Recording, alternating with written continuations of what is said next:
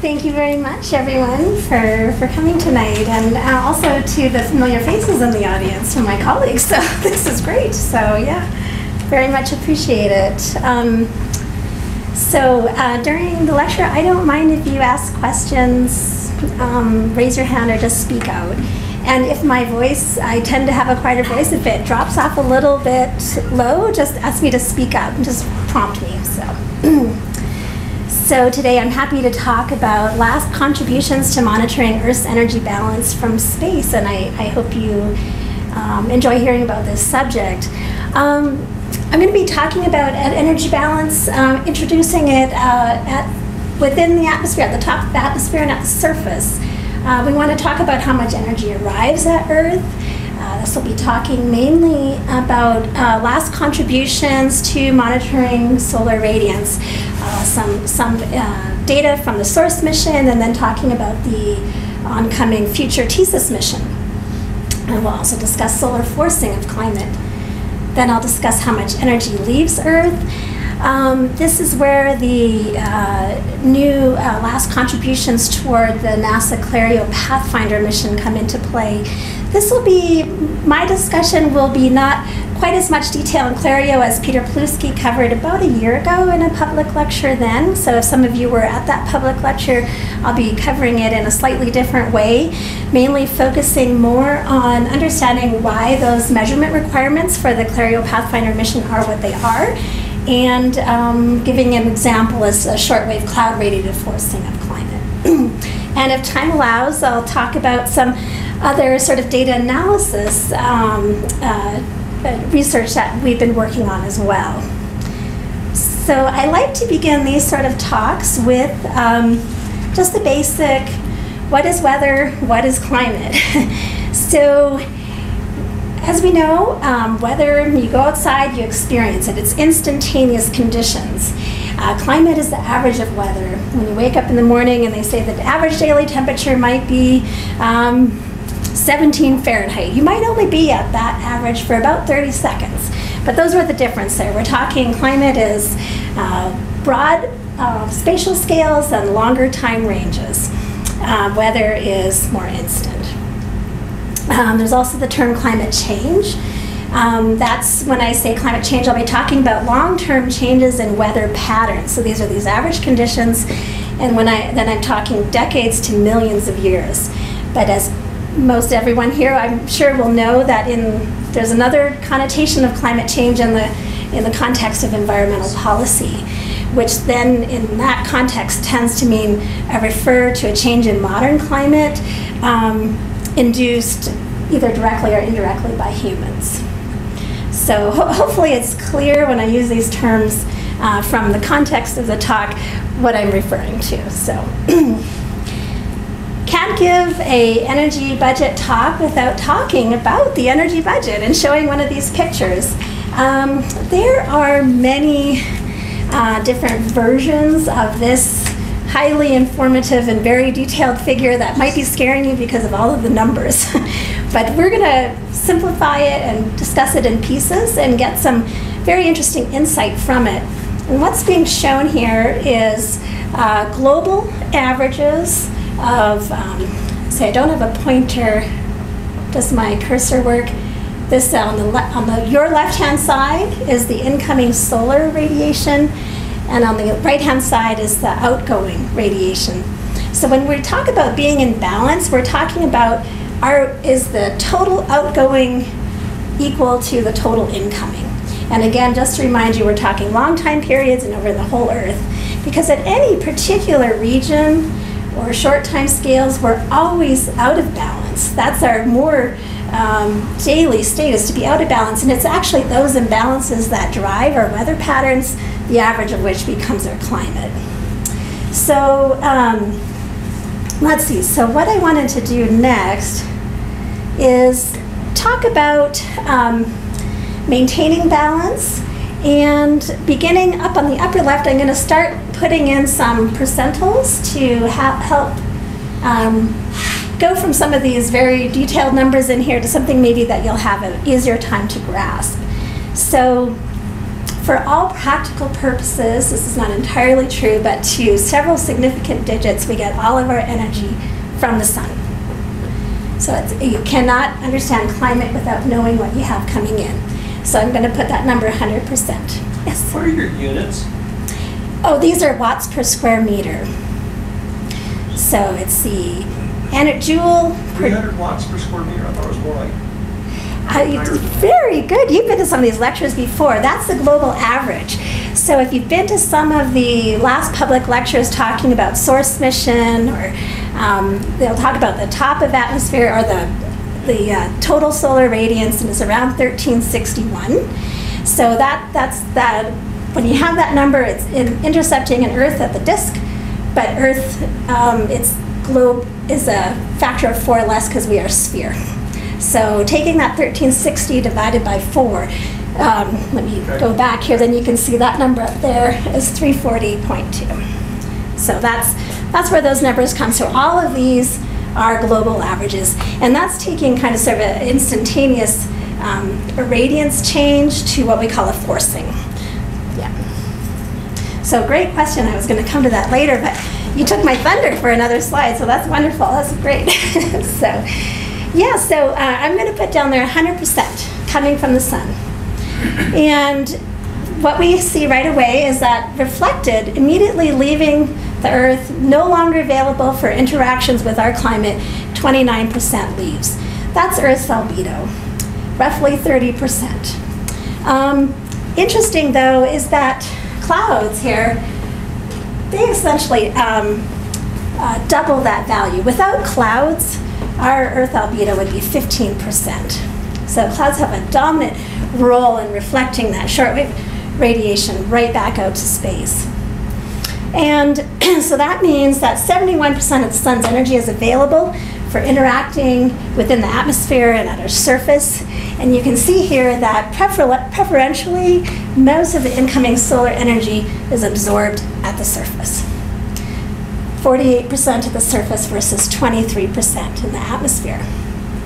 So you might be wondering at this point, well, if all of this solar energy is coming in and it's preferentially absorbing here at the surface, our temperature rises, but why doesn't it just continually rise? Why don't we have a runaway temperature scenario? And that's because you can think about it in the sense that we have also, sorry, here, I go one more step. We have radiative cooling.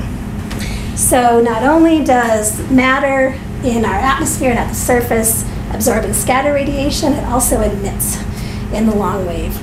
So you can think of this somewhat like a sink where you're turning the faucet on, energy is coming in, but you've got the plug open at the same time. Energy is also leaving. So your sink isn't overflowing. So this is a kind of an analogy to consider about surface temperature, why we don't have a runaway greenhouse effect, things like this. So that radiative cooling that occurs at a rate of temperature to the 4th power. So let's take a look now, and if we want to look, for example, let's concentrate at the surface here. We know that 48% of the sun's energy is absorbed there, and if we're going to be in balance, we're actually also in balance at layers at the surface and in the atmosphere and at the top. So can we balance that 48% number? Well, we do know that approximately 26% of the energy at the surface leaves by evaporation. So primarily from the tropical oceans, heating of the tropical oceans, evaporation, we've got that loss of energy there emitted. We also have convective heating, smaller portion there. This is when I'm talking if air comes in contact with a warm surface, the air gets that warmth from that warmer surface. And then we also have this 15% that just is terrestrial heating. But what's interesting about that 15%, and I hope I haven't obscured the numbers too much, this is a balance. This 15% is the balance of two very large terms. Total outgoing heat from the surface versus heat from emitted back from the atmosphere back to the surface. We've got this residual 15% there. And what's interesting here as well is that and I think I'm going to go to the next, yes, here, now I'm going to move up in the atmosphere here. So now I've kind of gone from surface energy budget to the title says now atmosphere energy budget. These three terms on the right-hand side essentially balance this term here. So we're still roughly in balance by what we're seeing.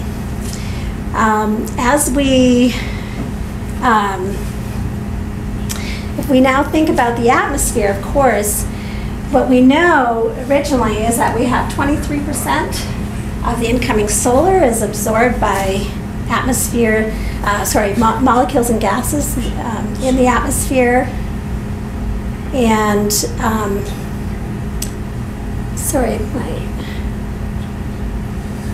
excuse me. My animations are a little slow, so I'm talking too fast for my animations. And so I wanted to establish here that there's energy that is absorbed is emitted at another wavelength. And so we've got that 23%. What we want to see now is can we get, if we're going to remain in balance, can we get a total of 71% energy now leaving the system? So in our sensible heating, our convective, the air that was against the warm surface ultimately rises, transfers that heat higher into the atmosphere.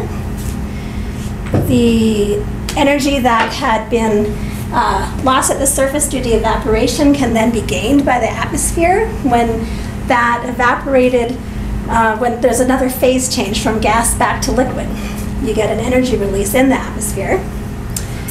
And we also know from our terrestrial heating here that 15%, roughly 5% of that leaves through what they call an atmospheric window. It's a region in the spectral space that doesn't absorb at those infrared wavelengths. So that energy is just free to leave. And the remaining 10% stays within the atmosphere. So when we look at these numbers, we actually have a total of, if I've done my math right, it should be about 66% here. Add that 5% that ultimately left, and we have maintained balance. We've conserved energy and maintained balance.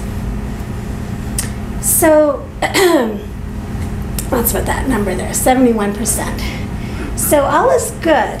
Now, the thing is that while I've tried to convince you that we're in balance, we're not exactly at balance. And so let's now talk about the imbalance.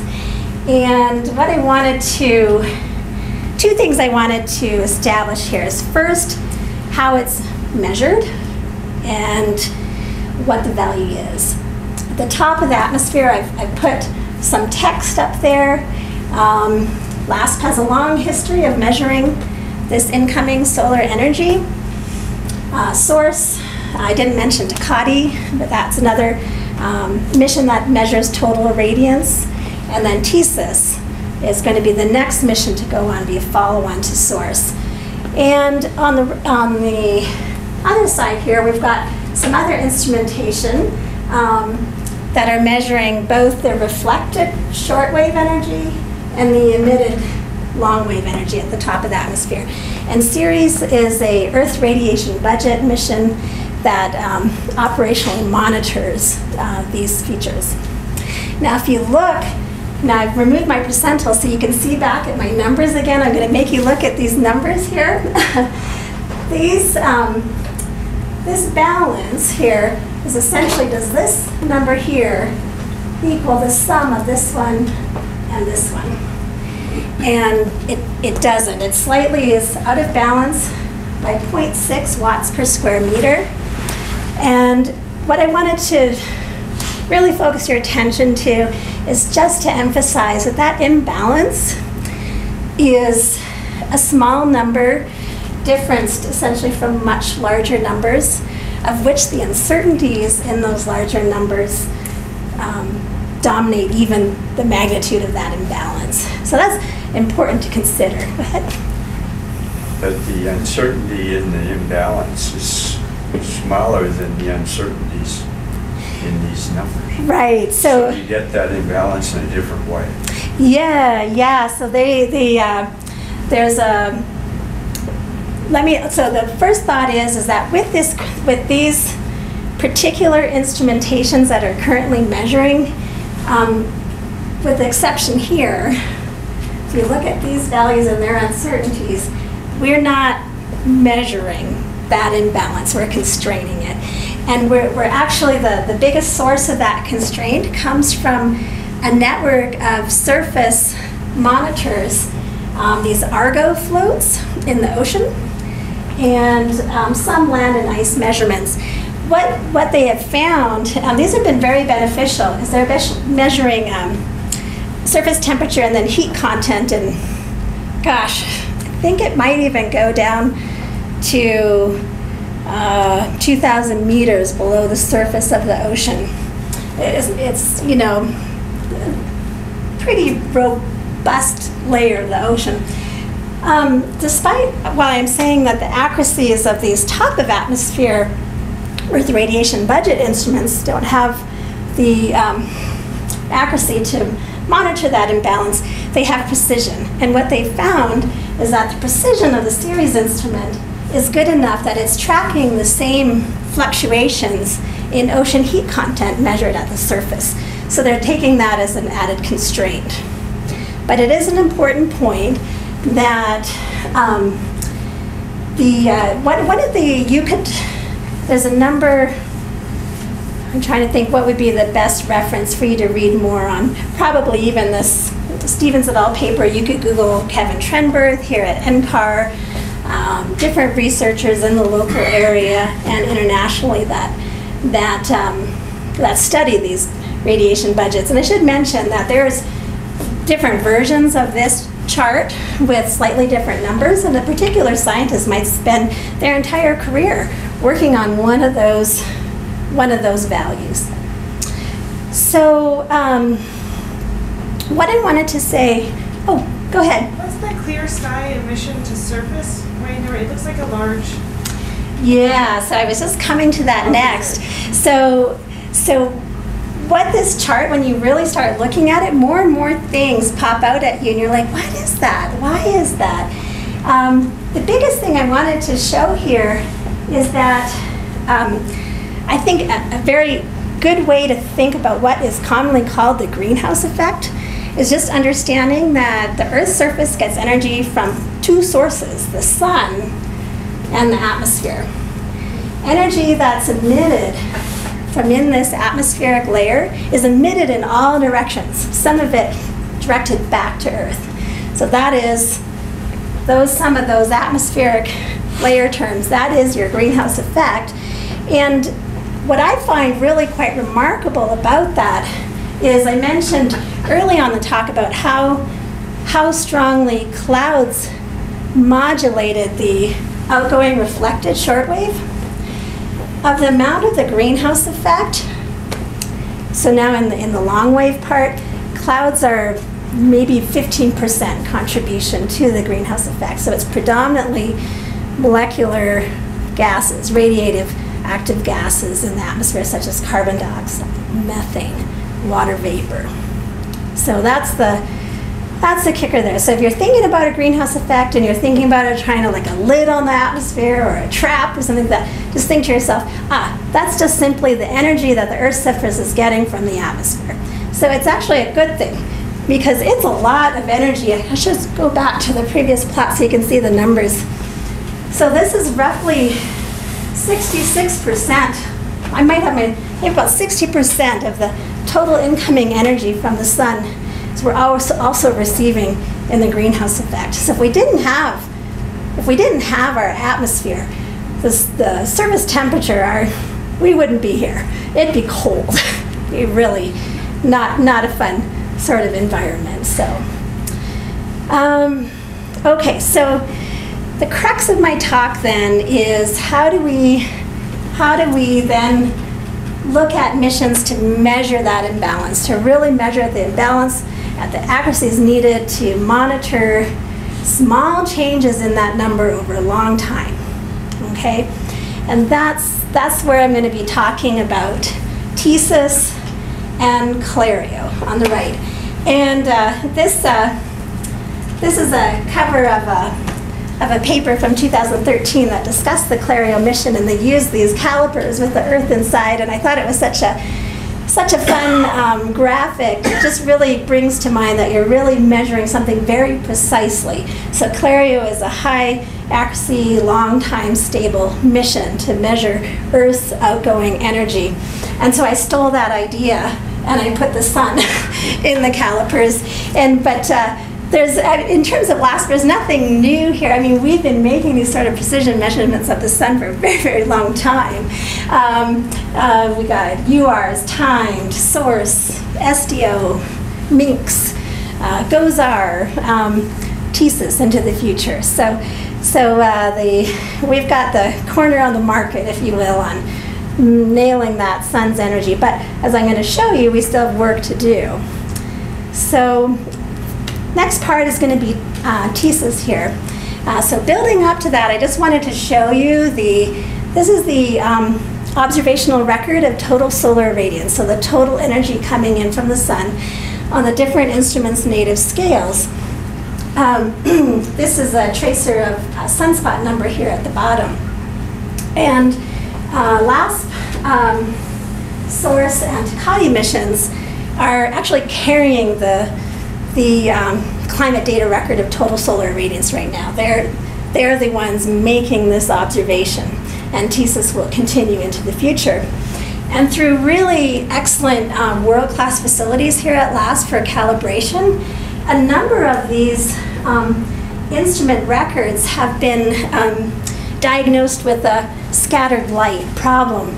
Their values were too high, so they were able to come here and calibrate witness instruments, witness versions of their instruments, and see how much scattered light they were affected by, and their measurement records have been lowered down to about this 1360 watts per square meter.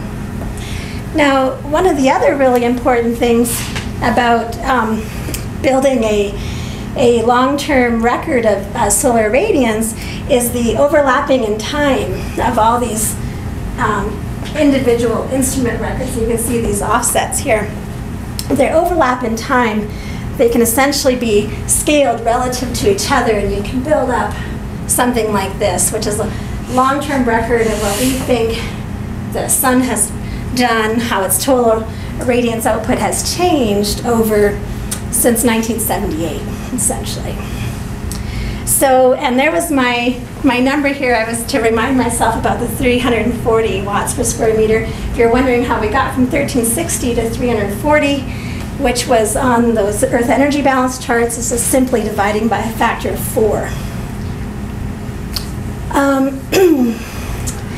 They call the TSI, these modern TSI observations by the SOURCE TIM and TCADI TIM instruments that were built here at LASP, the gold standard. Really achieved quite phenomenal, really phenomenal engineering advances. Like just 20 years ago, we didn't know this number to even 3%, and now we know it to 0.03%, and even better with TSIS. I'll show you what that's going to be. LASP has also had major contributions to monitoring the spectrum of the sun's energy. And I don't show it here, but some UV wavelengths have been measured for practically as long as the total solar irradiance. What's shown here, this is what a solar spectrum would look like before it interacts with Earth's atmosphere. This is at the top of the atmosphere. Longward, if you can imagine, I'm going to put my finger right here. This whole thing, by the way, is, if you integrate it up, it's about 96% of the total solar irradiance. So this is a large chunk of what the total energy is, but how it looks in the spectrum. Prior to the launch of SOURCE, we hadn't measured the sun's spectrum from space any longward of this line. So this is all new information that we had since source. The other great thing that source has provided with these long, great measurements of solar radiance is ways to improve models of solar variability. We have an understanding now of how the irradiance changes, and we also have an understanding of what changes in the sun to induce that irradiance change, and it's related to some variability in magnetic activity in the sun. And I won't go into that, but we are able to link those, and with the source data, I'll show, for example, here how we're able to use the source data as validation of these models. Now, what you're seeing here is as the sun rotates, we're having a change in irradiance. This is total solar radiance, ultraviolet, visible, and near infrared. And the magnetic variations in the flux in the sun that change this irradiance, we can visibly see, or with a telescope, solar telescope, things such that are manifestations of this changes in magnetic variability, such as sunspots and bright features. So they alter the distribution of energy coming from the sun. And so when the sun rotates around, it's essentially like kind of sweeping out a spotlight of these spots and bright features, you know, so as it's rotating, what's directed towards Earth varies with the rotation, but I'll show you in the next slide that the sun also varies on different time scales.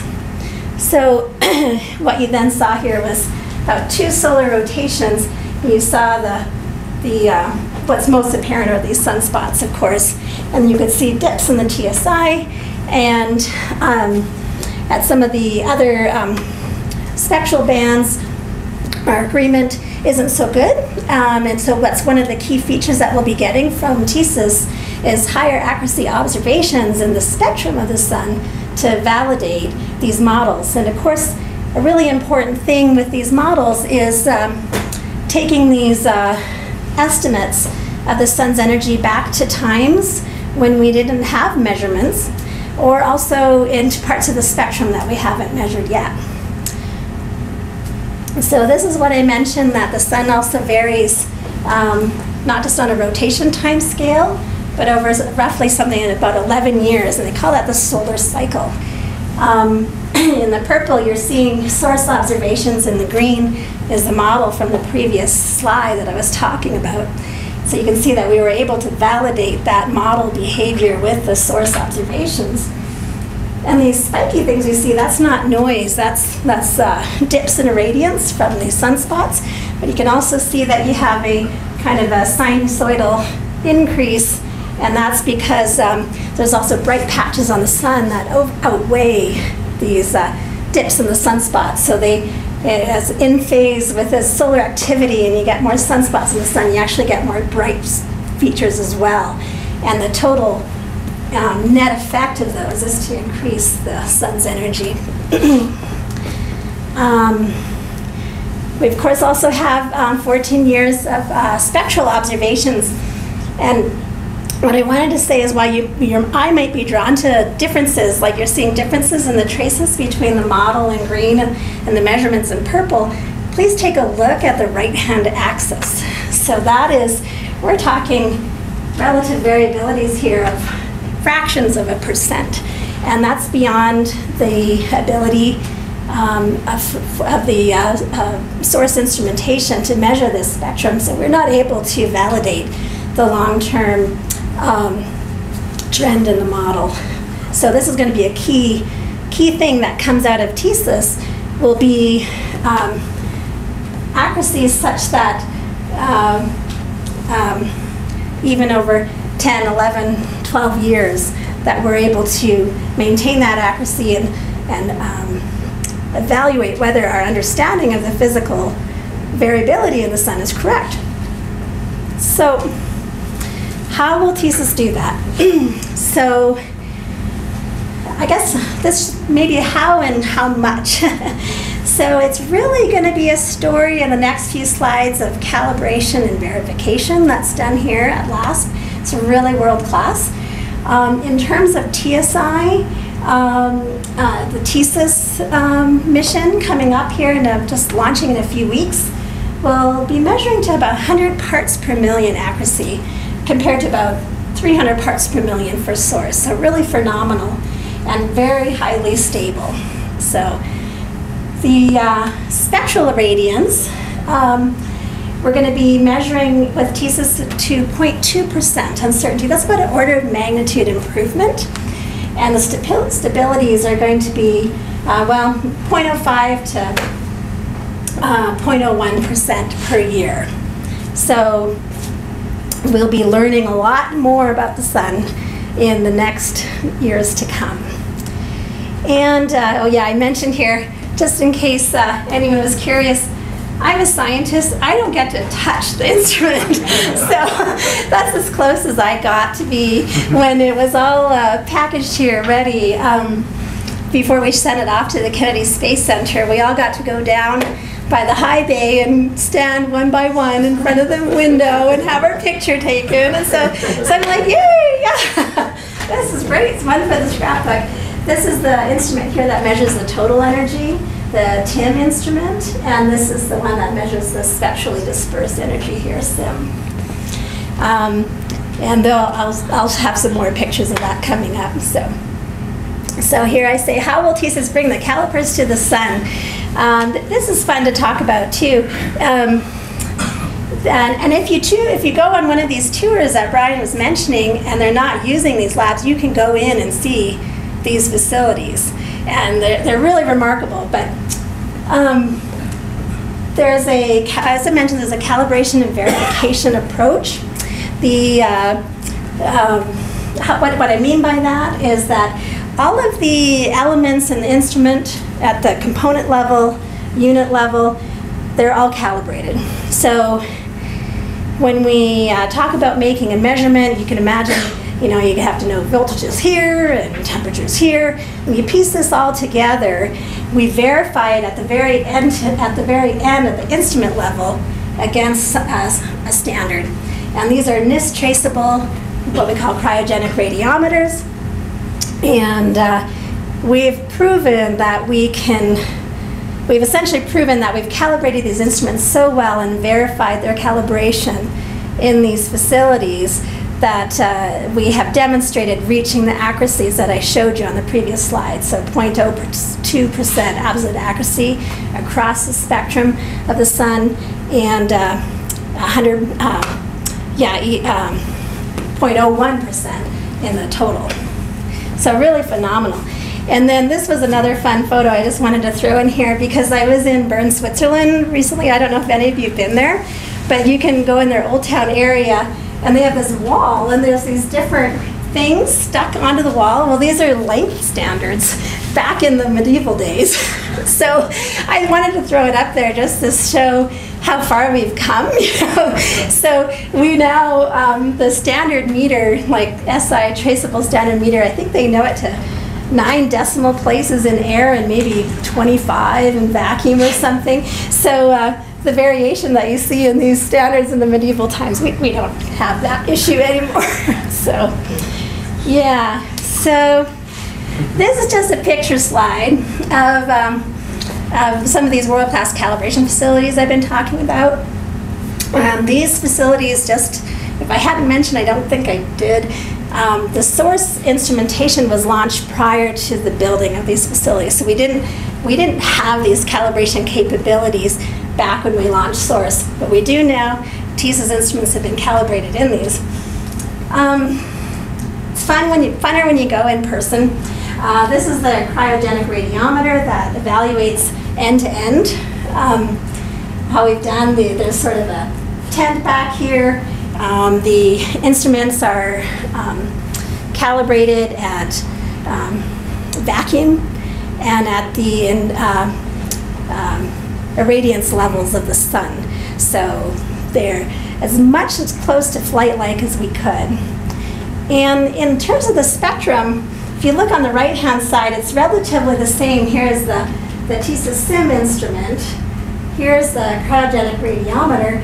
But because we're measuring the spectrum, we have to somehow be able to calibrate across here instead of just the total. So we have this very fancy laser system set up.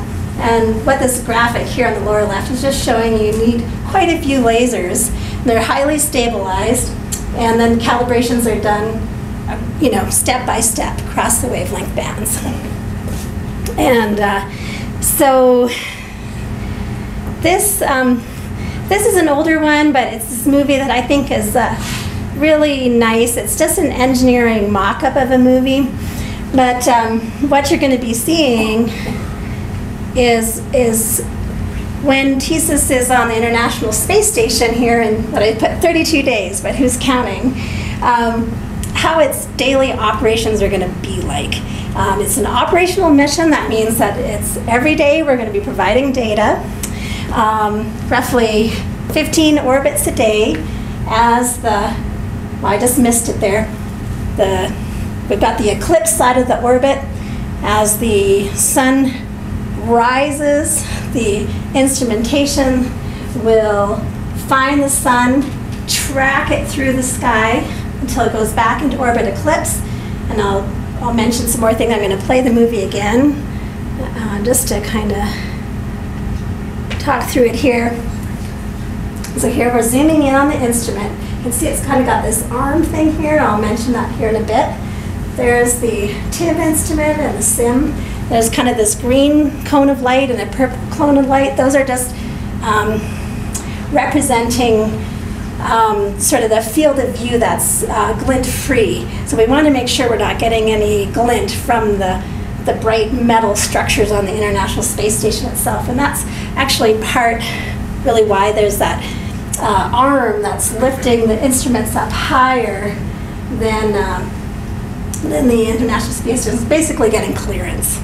And that arm can then move. It can actually stow those instruments away, and we have to do that if the astronauts go out to do some repairs or tour around outside the space station. We actually have to store instruments. So there could be some disruptions to probably not an entire day's record, but during this, being on some platform like the International Space Station has challenges there as well. So this one is another movie that I thought was fun. What you're going to be seeing is just a simulation of the TSIS instruments acquiring the sun, and it's going to be simulated by a green laser light. So you'll see how it tracks here in real life. Oh, sorry, I pressed the wrong button. Here we go. So it's speeded up, so you're going to see people moving really, really fast in the background. You can see up there, it's captured that green light beam. That laser is moving, the instrument's following very smoothly with it. These are LASP engineering facilities here. I was going to show a movie as well from at Kennedy Space Center, where the instruments went through, were shipped to there, and then they're getting packaged ready for launch on the SpaceX Dragon. But anyways, the movie I think was too large, and so my computer kept crashing, so I had to not show it. But this was a big monumental day, and if you could look, you could actually see the engineers' faces underneath their masks. They would all be smiling very, very wide, because they passed everything. So this was the 19th of October. After many, many, many, many years of hard work, and even years prior to that of proposal activities and trying to convince government funding agencies that we need to do this. So it's been a long, long time going. This is just a photo here of SpaceX carrier and the robotic arm. And you could also Google, if you Googled SpaceX and robotic arm, you can actually find videos of them taking things out of the trunk of the Dragon and putting them on the International Space Station. Again, for some reason, it just wouldn't work on my computer, so. All right, so we're actually about 2/3 of the way through my talk, and I haven't even talked about CLARREO yet, but I think it's a good time to just kind of pause and reset and just kind of digest some of the stuff I've been talking about in terms of climate forcing. So now taking that TSIS information I talked about and thinking back to that energy budget diagrams. So the forcing is any destabilizing influence that alters how much energy enters or leaves the climate system. It can be natural or man-made. So, for example, the sun is the forcing, volcanoes are a forcing, and so is fossil fuel emissions. Literally any one of those, and there's others as well, any one of those can alter how much energy is in the Earth climate system. So then these forcings can also trigger complex feedback effects that can either intensify or weaken the forcings. So as I mentioned, the sun is a forcing, and can we observe Earth climate response to the sun's forcing? And the answer is yes, we can.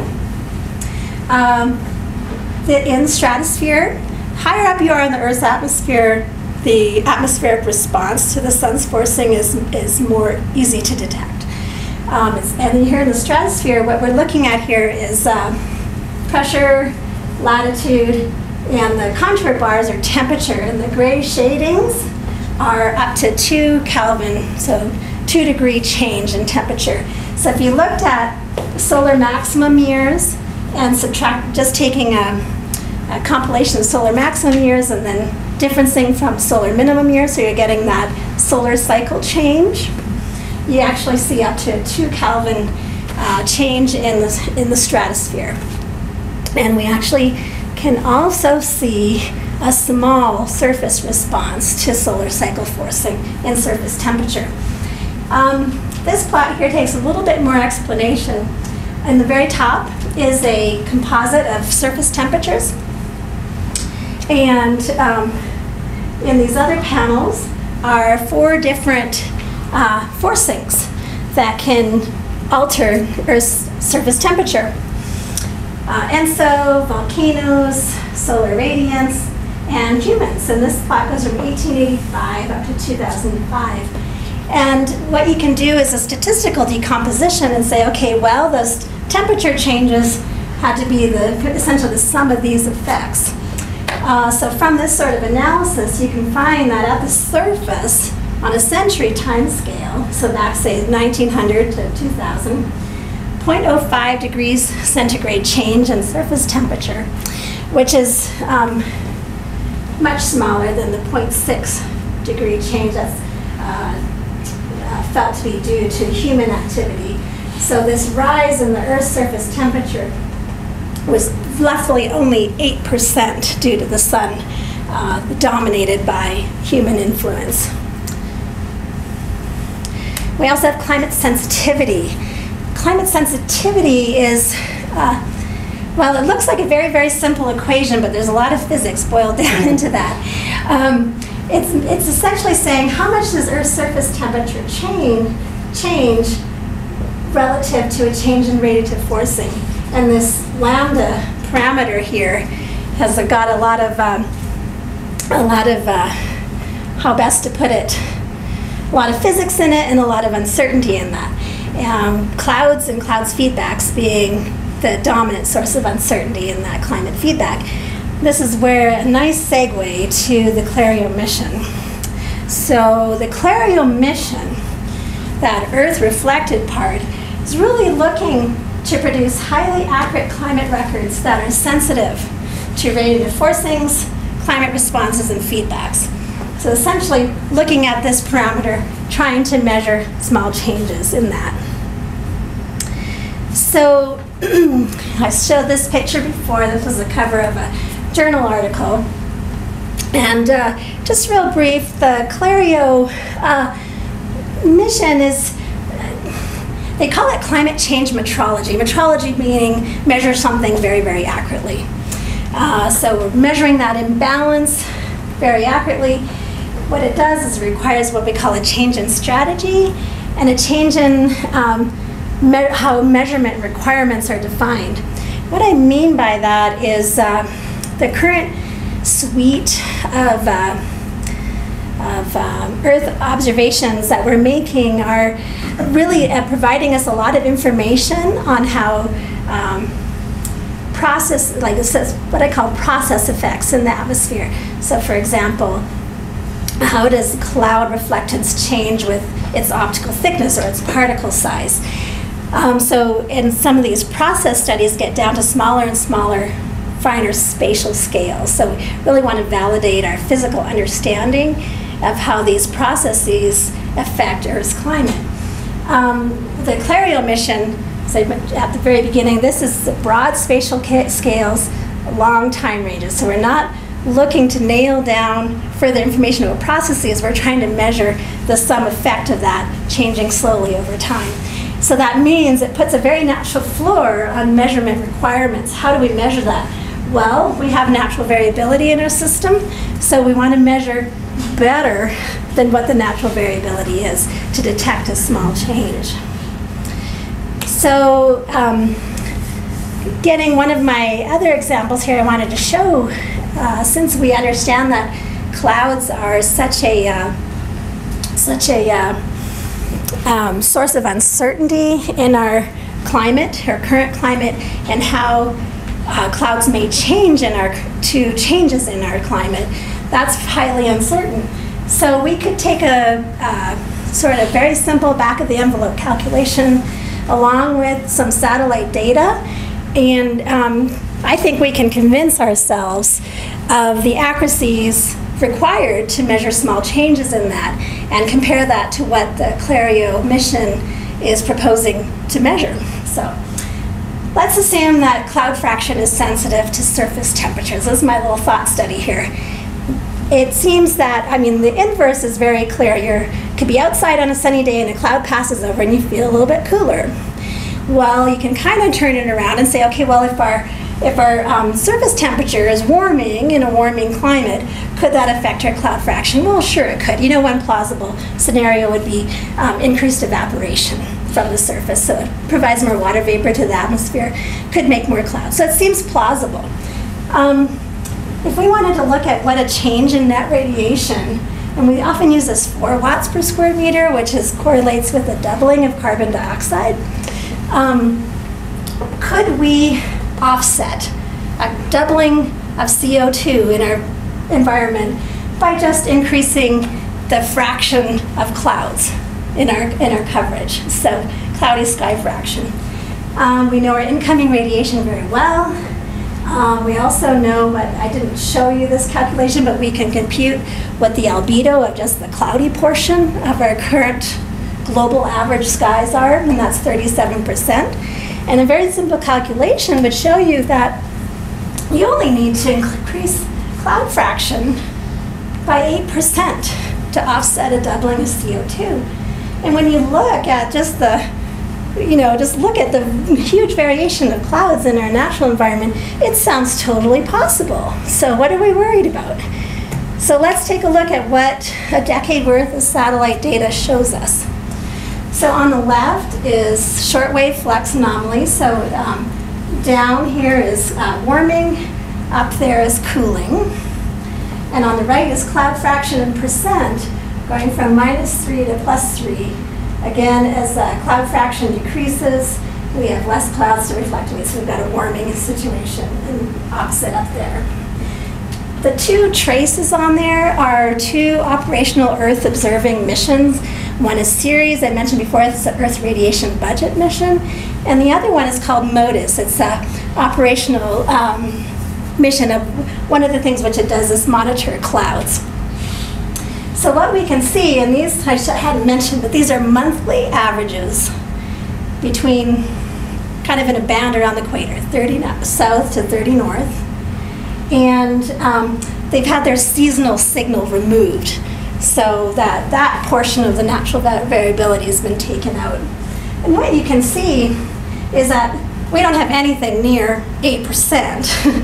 Also, we have, if you were to imagine with your eye, taking this from a monthly average and then just doing a yearly average across here, you would see that these are small changes.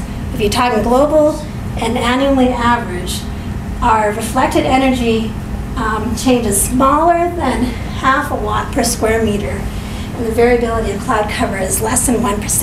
And that's startling. When you think about that previous slide with all that pictures of the clouds and the huge variability, if you essentially, if you went year after year and you did a global and a yearly average, that pattern of cloud cover would look almost the same year after year after year after year. So on a regional and short time scale basis, our clouds are just so dynamic. But on global and annual averages, their spatial pattern is very consistent. So if we're trying to measure a trend in something that's already a very, very small signal over time, this is why these CLARREO measurement requirements are like 0.03% per year. So really phenomenal, but we can think about, we can go back to these problems and we can do back of the envelope calculations and look at satellite data. And then we can begin to understand why these accuracies are required to actually measure that imbalance. Series and VIRS are going to be the, VIRS is the follow-on to MODIS, and the CLARREO Pathfinder will be, let me tell you in the next slide here, I didn't mention, but CLARREO and CLARREO Pathfinder. CLARREO was a full mission. It passed mission concept review a number of years ago, but it was put back to something called a pre-formulation stage because of budgetary concerns. But in 2016, they approved a smaller version of it called the CLARREO Pathfinder. And one of its key science goals is to take that really high accuracy that mission is going to be capable of and transferring it to other on-orbit sensors, being Ceres and VIRS.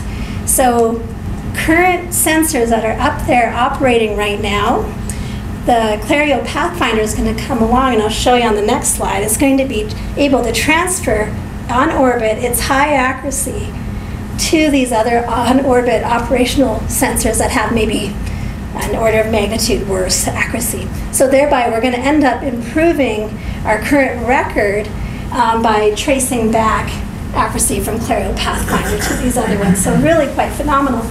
And where LASP comes in is they are building their reflected solar instrument for the CLARREO Pathfinder mission.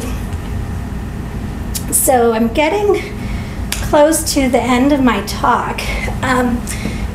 The CLARREO Pathfinder reflected solar instrument has its heritage from other work done here at LASP called the Hyperspectral Imager for Climate Science.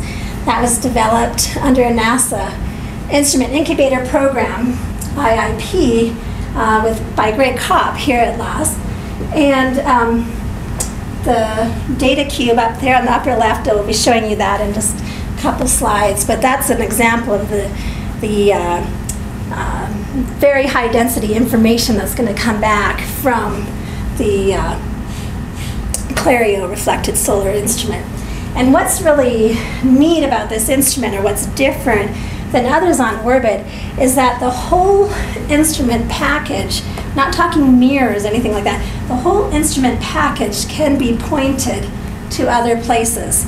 So that really is a big part of what allowed engineering to achieve these accuracies.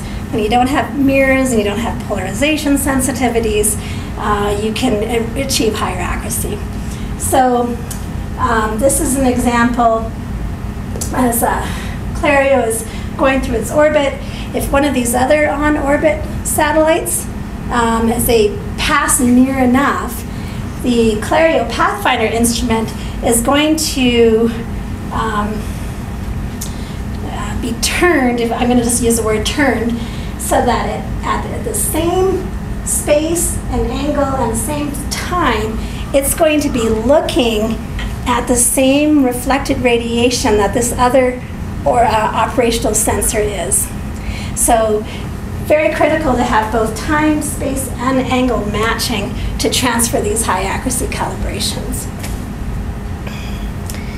CLARREO will also be on the International Space Station, and you can kind of see here in the graphic that they'll be kind of located top and bottom of each other. I need a little bit of a drink here, and then I'll talk a little bit about DataCube.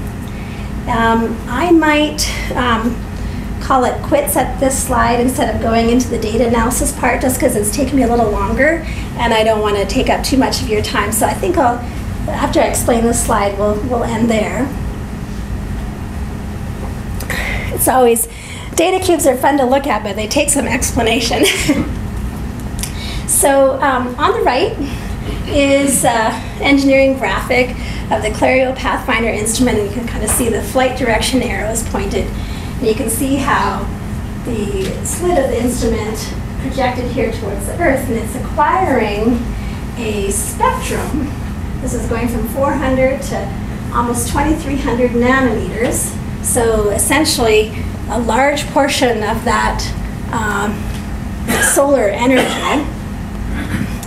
And then we've got spatial direction. So basically, when you think of a cube, you then have wavelength and X and Y spatial direction. So that's what makes the cube. You can stack these acquisitions together to build this up. And so that's why superimposed on top, they have a red, it's kind of they created an image, if you will, of what it would look like from your eye if you're looking down from the CLARREO instrument at that spot in the ground where it was scanning across. And it's just this is a cartoon graphic. That point doesn't exactly correspond with the RGB image that was shown on there. But what's important to say is that in the wavelength, you see some structures in here. These are absorptions by radiatively active gases in the atmosphere. So we've got water vapor primarily as the strongest absorptions, but we've also got oxygen absorption in there and others. So you're getting a lot of information of the spectral interactions of the solar radiation with radiatively active gases in our atmosphere. We also will get information on clouds. You get information on the underlying surface. Then there's different ways to think about these data cubes. For example, how they differ from other current instruments on orbit right now, where you might only have a handful of discrete bands, but you still have the same goal, is you want to take this information and physically relate it to processes, sources within Earth's atmosphere and at its surface that affect our climate. So that's the end goal of the CLARREO mission. What we call a hyperspectral or contiguous spectral information obviously gives you more than a handful of discrete bands. Why that's important is that even if you selected your best 5 wavelengths to make a measurement, they're not unique to one climate relevant source. So you could pick any point in that spectrum and say, well, I want to know about clouds, but you also have to know about the surface, or you have to know about water vapor, things like this. If you have more information in the spectrum, you have better ability to more uniquely separate these climate relevant sources. So that's where that added information content, high density, comes in with these data cubes. And I won't talk about some analysis approaches to simplify or quicken the ability to take large amounts of data like this and synthesize it down into some information that we can actually use to predict how our Earth's climate is responding to changes.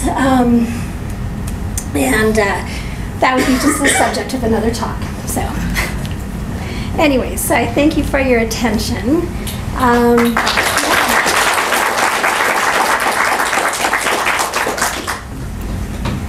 It's reassuring to know that the variations in solar output that don't contribute much to climate variation.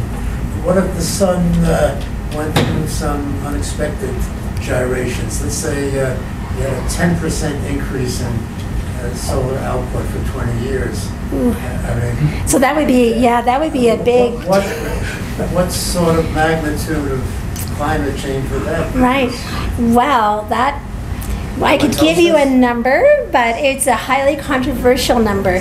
So I mentioned that one of the models, the solar radiance models I showed in an earlier slide that said that we were able to validate it in current time, particularly in its total energy.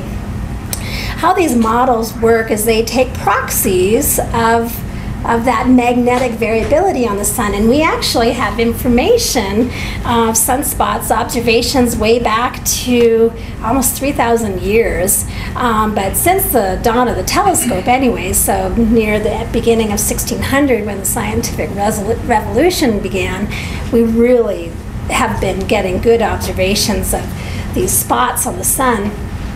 So using information like that and understanding in our current environment how irradiance maps to these proxies, we can then take them back in time, obviously with much higher uncertainty.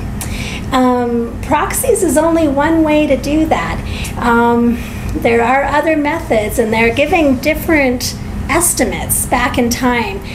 The people talk a lot about this period in the mid 1600s called the Maunder minimum, which is a period when the sun was very, very quiescent. They didn't hardly see a single spot over, years, maybe 8 spots in a year versus several hundred. And this went on for, gosh, I want to say it was like 70, 80 years or something. So they would really like to better constrain or understand what was the sun's total energy output back in a time like the Maunder minimum relative to today. And the particular model that I mentioned here in this talk, that would be a solar forcing of about 1/10 of a watt per square meter, which is almost about half, it's about 3 times. So today's min to max solar cycle variability is a roughly 3 times smaller than that 1/10 of a watt per point. Actually, I should say here, I've confused, let me back up a bit because I'm confusing between solar forcing and irradiance change. I'm going to talk in irradiance change units just so I don't confuse me. And the difference is that factor of 4 for global average that I talked about. So our best estimates right now, if we talk in irradiance change, it's 0.6 watts per square meter that the Maunder minimum had. And the irradiance change from a min to max of the solar cycle is about 1/3 of that in our current. So even though that 0.6 watt per square meter is small, it's still much larger than when we're currently experiencing in our modern climate. But then there's other ways to estimate back to that Maunder minimum time, and some of those other methods are giving almost no change in the sun's output, even though it didn't have this magnetic cycle activity apparent on it, and others are having order of magnitude higher than, so very large change. So I think the jury's still out on that. There's no way to go back to that same historical period from fossils or plants to see whether Yes, no, exactly. So that is one of the things that they do. This magnetic variability on the sun, it has and it's not a field that is fully understood yet, but there's parts of that magnetic variability that stayed anchored in the sun, and parts that actually gets blown out with a solar wind, and it really then ends up, there's a record of that open contribution in isotopes in Earth's record. So plants, trees, all these different isotopes. So people have also use these isotope records to try and go back in time. And there's challenges with that. It's not, this isotope records aren't my field, but I do know that they have to involve models at some point, because to understand how those isotopes enter and stay within the Earth, you also have to know things like what is our carbon cycle, and you have to model some other features. So their results are also uncertain. But some of the more recent ones that I've seen are